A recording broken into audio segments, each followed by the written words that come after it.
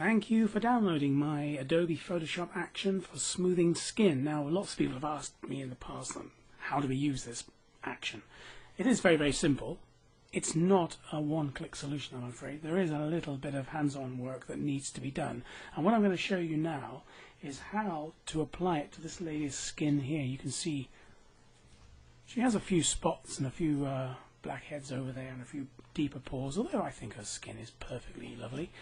But I think she wants some of these blemishes to be removed. So what I'm going to do, without further ado, is go to the Windows menu, click on Actions, just to bring up the Actions palette.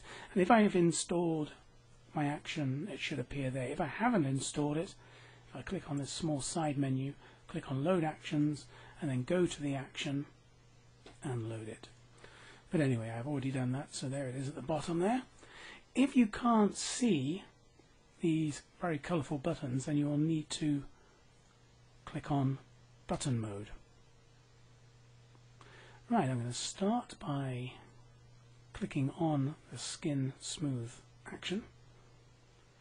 Now the Gaussian blur, to get the right level, because you see that it's come up with a dialog box to allow you to choose, what you need to do is simply slide the radius to the point where you can see those minor blemishes, and then just push it out a little more so that they become almost indiscernible. You don't want to over blur your image, but at the same time you want to knock out some of these very annoying and myriad of little creases and spots that appear on skin. Now if I click on OK, we can see all of those spots have gone. However, the detail around the eyes, around the eyebrows, around the nose, all of that's gone as well, so we don't want to lose that information. Let's have a look at the history palette, see what's happened. First of all, it appears, as we can see here, that the layer that I had selected, in this case it was the lady's face, was duplicated. Then the Gaussian blur was applied, then noise was applied, and then blur again. Now we go to the layer palette, we can see there's a duplicate layer, layer 1, which contains the same information as my previous layer, the background layer. Now if I switch that layer off, you can see the original image is perfectly intact beneath. Now I'm going to show you something which I think you'll be impressed with if you haven't already experienced layer masks.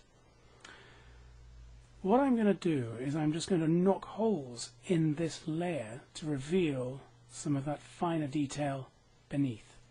And I'm going to do that by generating a layer mask. You can see there, Add Layer Mask, at the very bottom of the layer palette.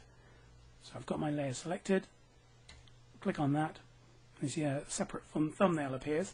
This is the actual mask thumbnail itself. And now I'm going to choose the brush tool, and I'm just going to soften it a little bit. Using black, it masks an area off within that layer, so it effectively knocks a hole in that layer. Now, I'm going to start off with her hair. Increase the size of your brush using your squared brackets. If I just paint away at her hair just to bring that information back. Any information that I want back in the image, I'm simply going to just gently paint over it. And you can change the opacity if you need to, if you just want a gradual increase in detail.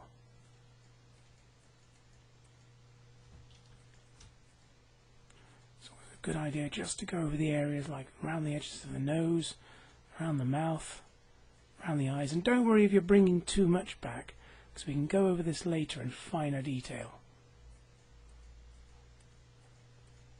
Now I think that's a good start. Now if I just switch the background off, you can see what areas I've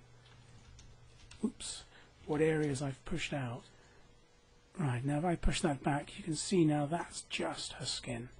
You can also do this via selection. Layer mask is just one method. I think it's the best method because you've got more control. You can go back and forth between the detail. See, if I wanted to push this out again, all I'd need to do is flip to white. There.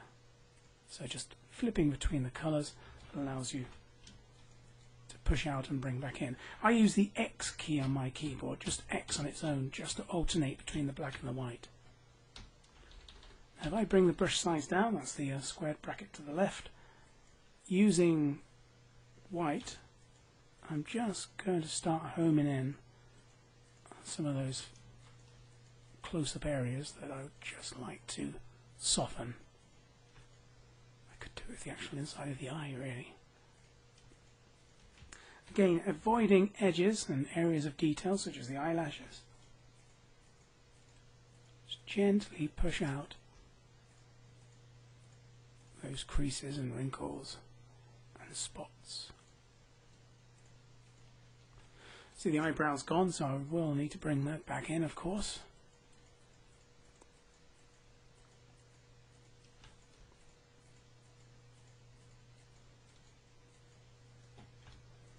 Probably gone a bit too far. Again, we can reduce the opacity just for a softer blend.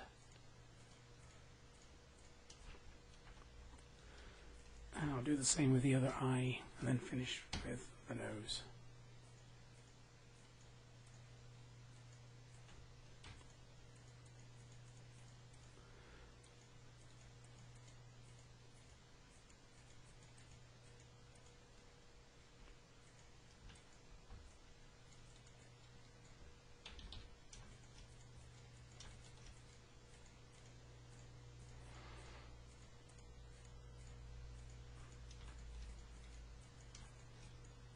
Around the mouth. Now the lips you can also do. I'm going to reduce the opacity a little. Those lips obviously are naturally wrinkly.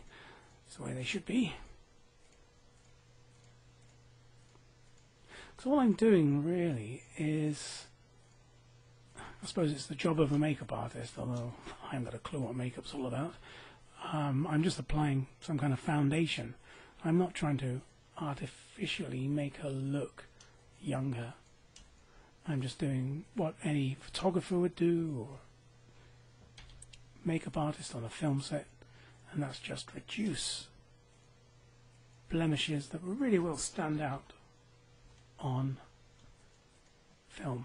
I could probably go a bit further than that. If you want to remove blemishes, now I'm assuming this is a mole here, but I'm going to pretend for the time being that it is a spot on the background layer. Calling up the healing brush, I'm just going to pick that away. Perhaps I should do it also on the layer above. There we go.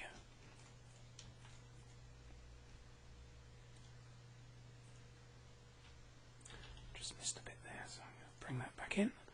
Right, okay, so there we go. It's looking a lot better, but this is the kind of thing you see in magazines all the time. The skin just looks plastic and terrible. So what I'm going to do is I'm going to reduce the opacity on my manipulated layer, the layer which the action was applied to. And I can do that simply by choosing the opacity, and I'm going to put it at, how about 70%, just to see how that looks. And there we go. Look at that. You've got some of the original details coming through on her skin, some of the natural creases in the skin, but a lot of those spots have now gone, and I can just make a few last minute improvements using the using the healing tool, I should say, on the background layer. But already I think her skin is starting to glow, and when I'm ready I can just flatten the image. Now let's have a look at the before and after. That's how it was before, and that's how it is now.